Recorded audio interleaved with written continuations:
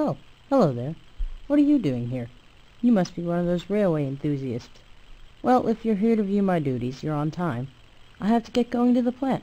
Why don't you come with me?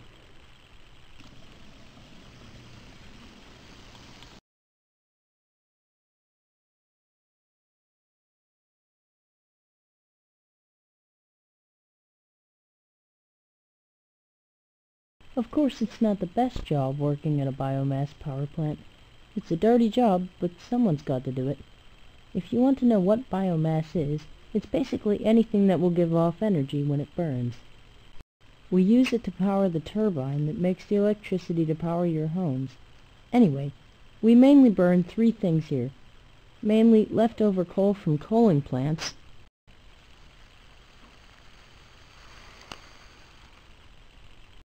wood chips,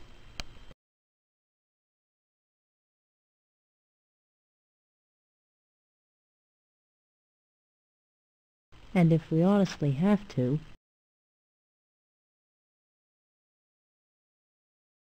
garbage. This is brought to us by truck, then taken to the plant by me. Let's continue.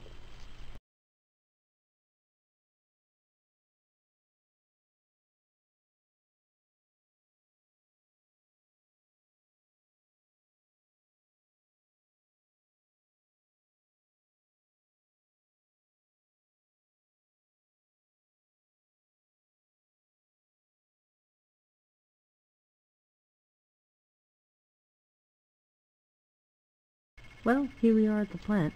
Okay now, I take these cars, and then they're unloaded into this chute, which lifts the coal, wood, and garbage into the chute, which leads to the furnace. Let's move inside.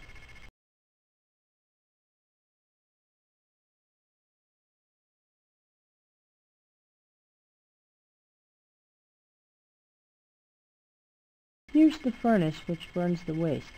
The heat boils the water, which turns to steam and turns the turbine, which generates static electricity, which is conducted into the power lines, which powers thousands of homes every day. But like any power source, it has its ups and downs. Like some people say that biomass power plants are bad for the environment, and someday that they'd shut us down from old-fashioned wind-powered electricity. That'd put me out of a job. I wouldn't do so good in the unemployment line. But for now, I carry on giving your homes power. I suppose I wouldn't be surprised if our plant closed. Only a certain percent of the world's power plants are fueled by biomass. It is sort of a rarity, but who am I to judge what kind of power to use? As long as it keeps me in a job. Oh well. Oh, I got to get going. I've got to pick up some new equipment for the plant.